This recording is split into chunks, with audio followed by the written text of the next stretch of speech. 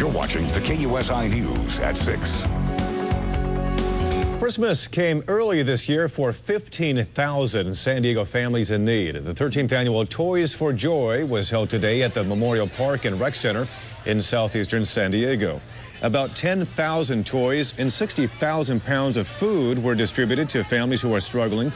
There are also free refreshments, medical and dental services, job placement assistance, clothing distribution, and also haircuts.